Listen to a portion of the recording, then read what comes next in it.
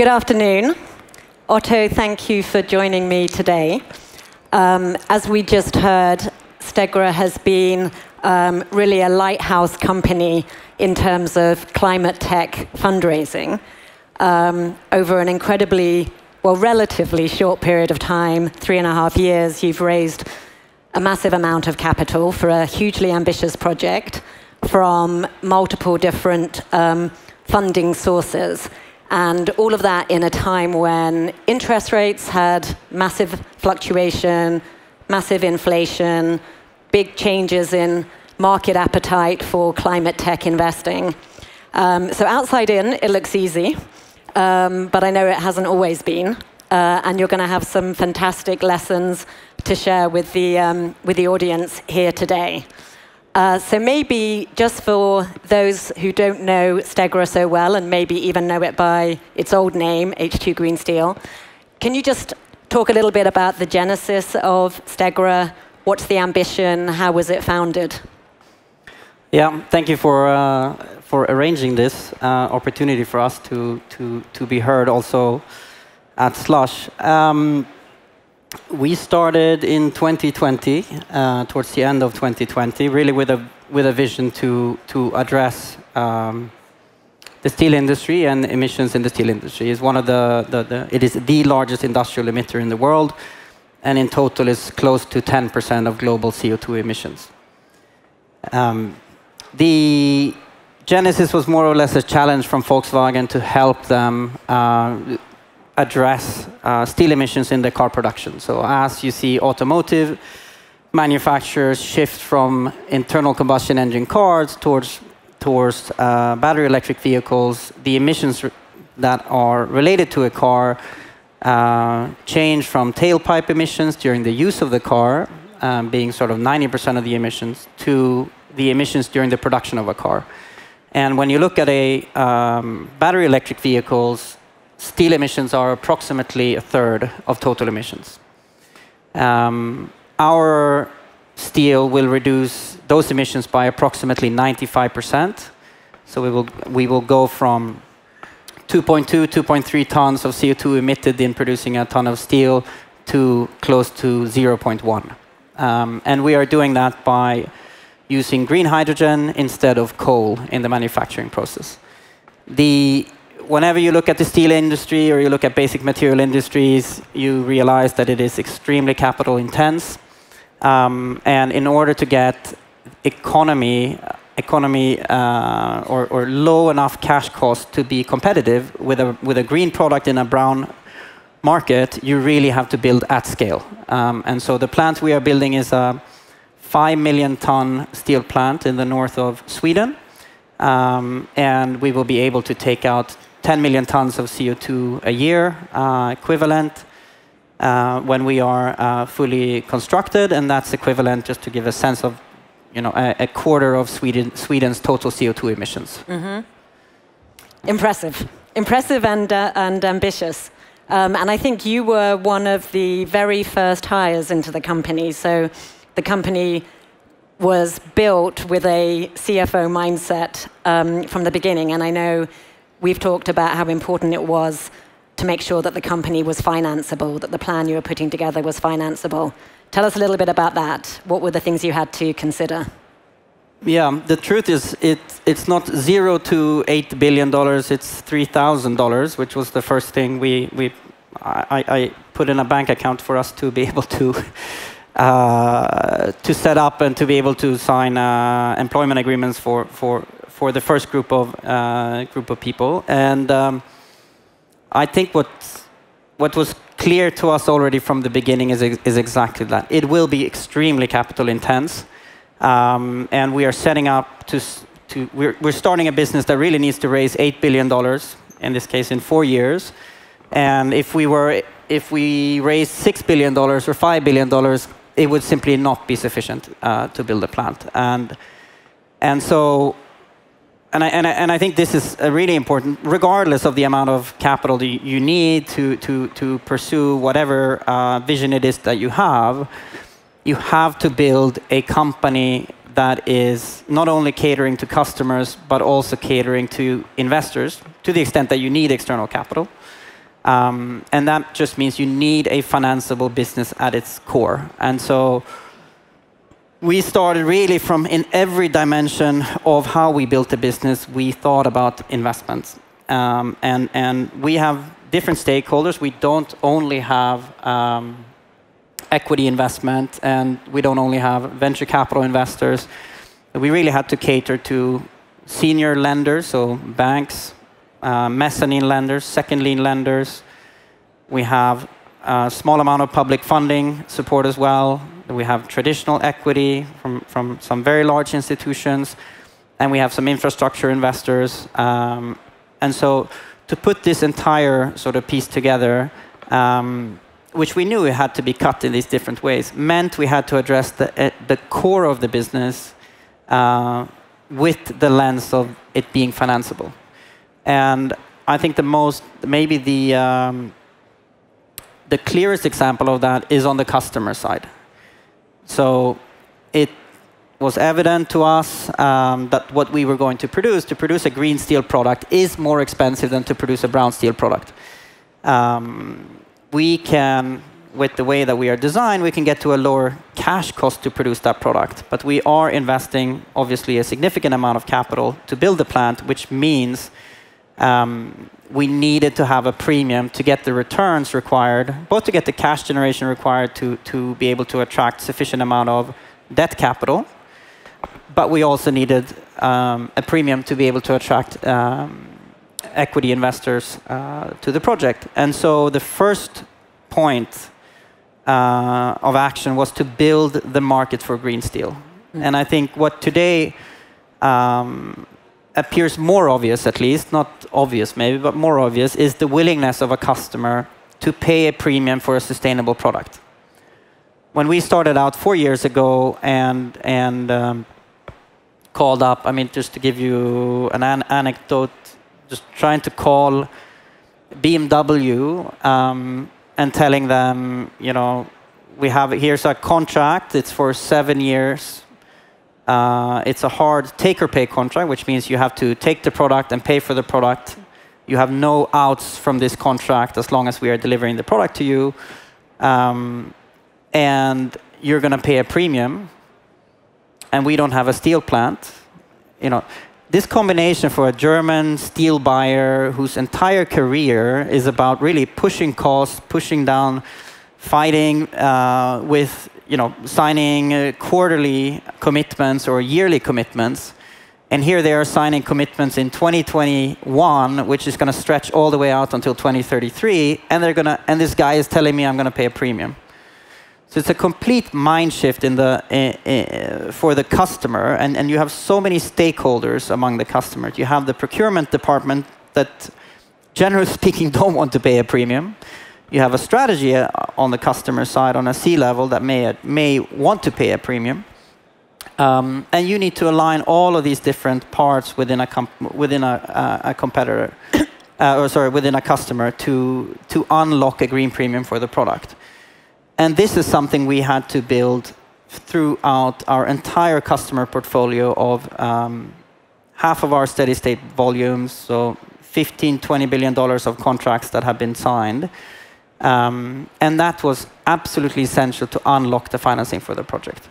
And this is completely unique. You know, it is the exact same product at its core, a steel coil product, looks the same, works the same, feels the same, but the customer pays, in our case, a 25% premium because of the way that it's produced. And that has become critical. And so the kind of the long way to say that I think this is one example, customer contracts. Then you have supplier contracts, you have equipment contracts, you have, in our case, construction contracts, electricity, you have employees, you have what competence you're bringing in, how you organize yourself. All of these things, I think if we didn't have a lens of this needs to be financeable and we need to cater to senior lender risk, and we also need to cater to the equity investors' return requirements. If we did not approach every aspect of our business from the genesis or from the start, it would not be possible to finance this project. And let me ask you, because I'm sure there's lots of people here who are seeing what we've seen in many climate tech businesses, that people talk a good game about wanting green products, but they rarely are prepared to pay more for it. So what was it that enabled you to charge a green premium? Yeah, I mean, it was far from. I think the first thing to say, it is extremely difficult, and you need to be super persistent. But that's like in the nature of any startup. You need to be extremely resilient. You need to believe in your vision, and you need to sell that vision. So that's the same as everywhere else. What was critical for us in the sales process and how we engage with customers was really around education. There was an enormous amount of misinformation in the market. There's a lot of greenwashing in the market, and you need to cut through with your message. Obviously, the foundation needs to be that your product is actually sustainable. When you take everything into account and you look at every aspect of it, is your product, and if you scale your product significantly, if we were to build 10 plants, or to really think about it in this context, is this good for the climate or for the planet or not? Is this helping the climate or not? And that's the starting point. And then once you're there, you just need to translate that vision to the customer. And I think where steel became very, very impactful is the fact that it is the same. So let's say, just for the argument's sake, that we charge a $300 per ton of steel premium, and we take out 2 tons of steel. This means we charge the customer $150 per ton of CO2 that they take out of their supply chain. With steel, this is a fully loaded cost, since the product is the same. If you buy which is why I think steel is sort of first out from the hard-to-abate industries in achieving this, and can kind of lead the way a little bit. If you're buying textiles or rubbers or plastics, you may have other challenges around retooling costs, or you may have a different feeling for the customer in terms of quality, or you might need to redesign something in your product. This is I think, unique with steel. So for them, it's an easy implementation.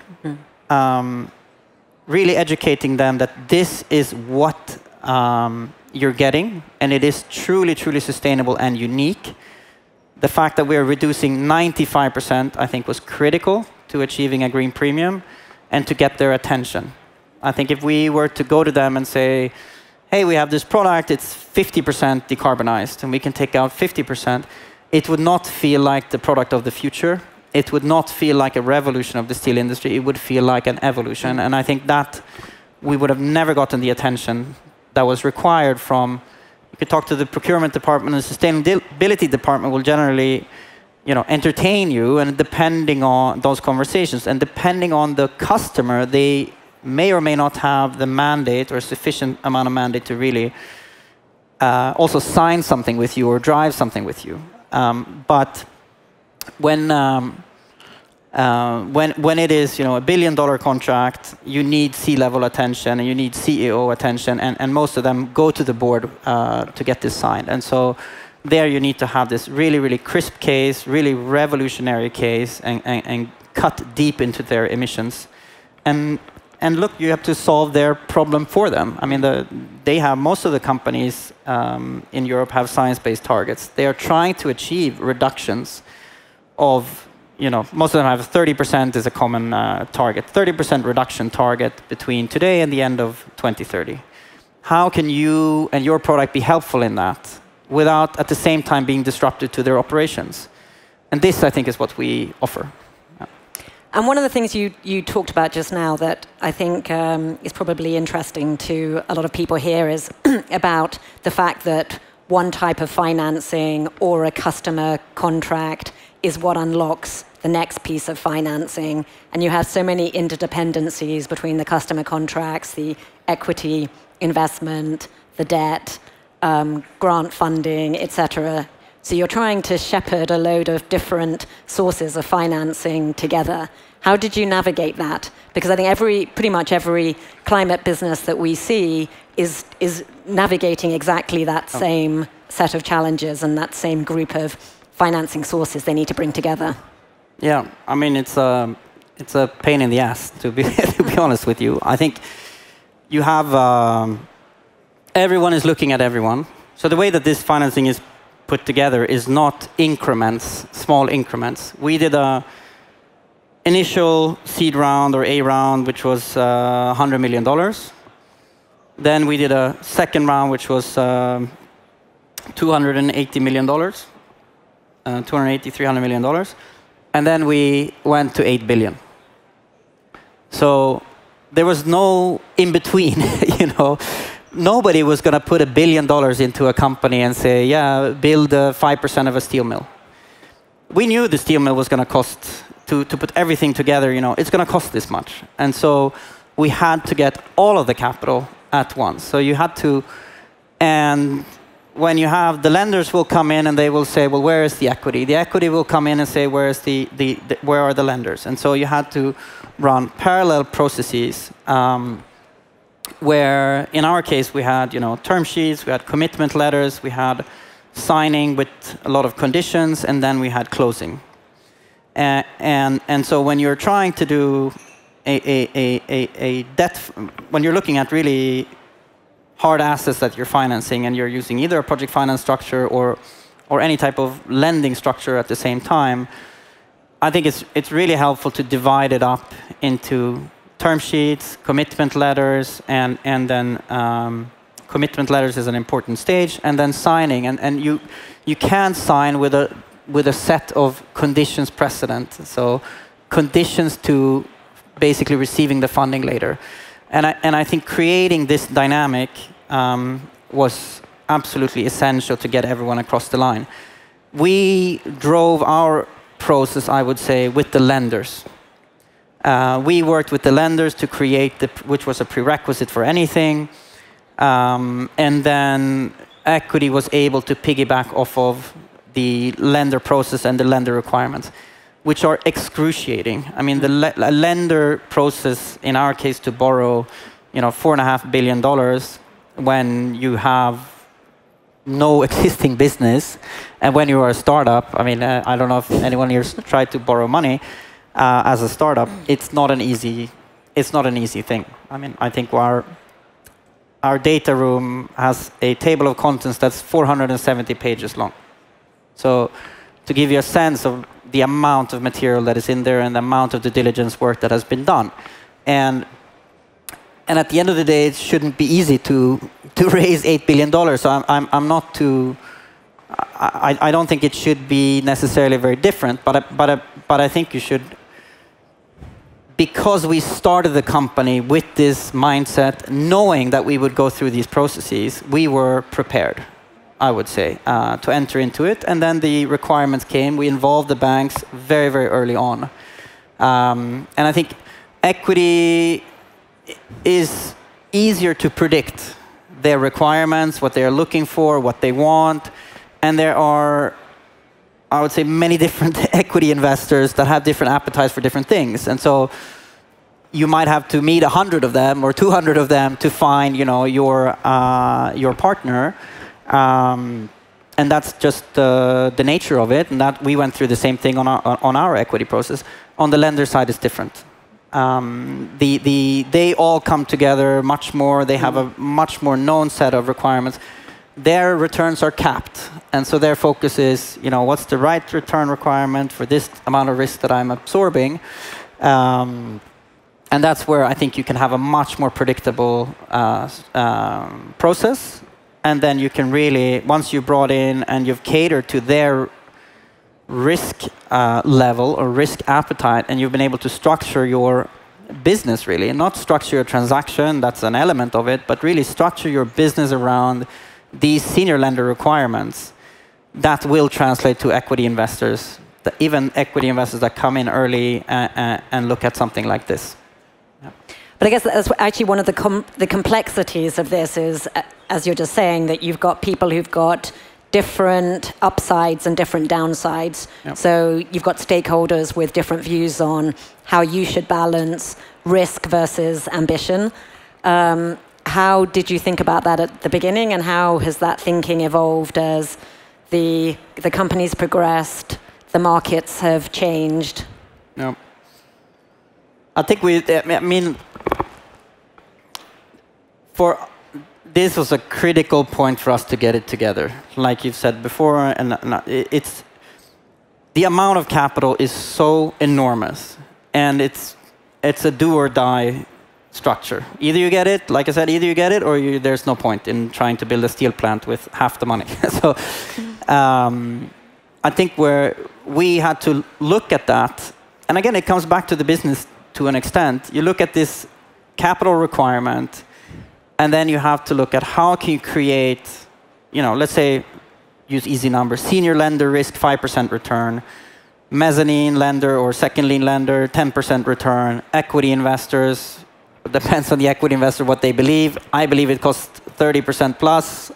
I think our investors probably think it costs anywhere around 20 to 25%. Okay, and some might want it to cost 15% because they come more from an infra world in our case. So how do you create, both from how the business is structured, how you, in our case, execute construction and you execute ramp up of the plant, but how you create financial structures where you can have, where you can create 5% risk up to a certain level, where you can create 10% risk in an intermediate layer, and how you can then, which kind of leaves a sufficiently geared equity and sufficiently attractive equity returns as a consequence of the leverage that you have, and the small slice of public funding. We also have some off-balance sheet funding, which was also structured to be catered more towards an infrastructure investor.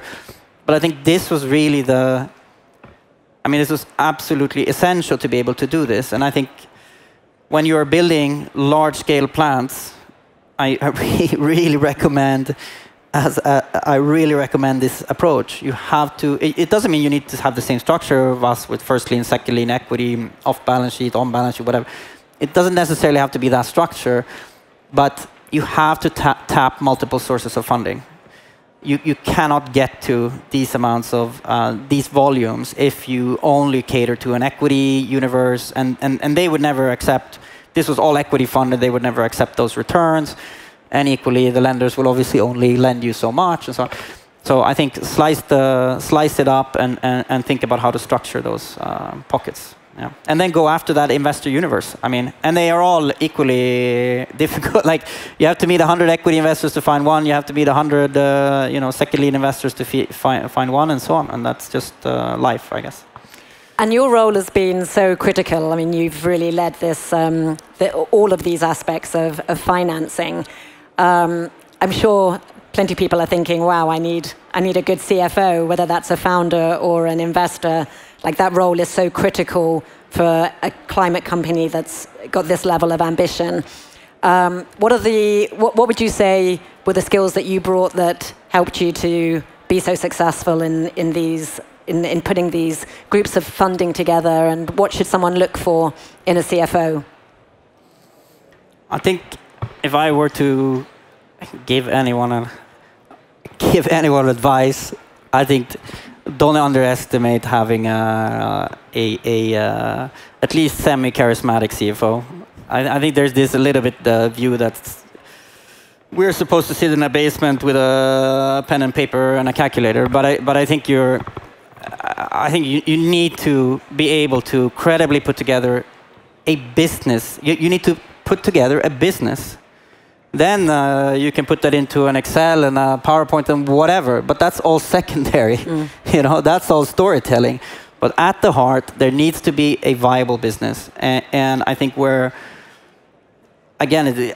been critical for us was to have that approach from the start. So create the business, constantly have in mind the different pockets of capital that you are going to tap. And my background is split across credit and equity. So for me, that was natural to be able to cater to both of those groups. But to build the business, to help inform the business on how we need to contract, with customers or equity, with suppliers or whatever it may be, so that the business case that came out was something that became financeable. And then it is, I don't think there are so many technical questions from investors and lenders and so on, that you need a CFO that can both be charismatic. You need to get so many people together and want. I think in climate, if you want climate investments, you need your investors and stakeholders to want you to succeed. And that requires you to be somewhat likable, at least. Yeah. Thank you, Otto. I think we're out of time. I'm sure there's many more topics we could talk about, but hopefully that's given some valuable learnings to our audience today. Thank you. Thanks.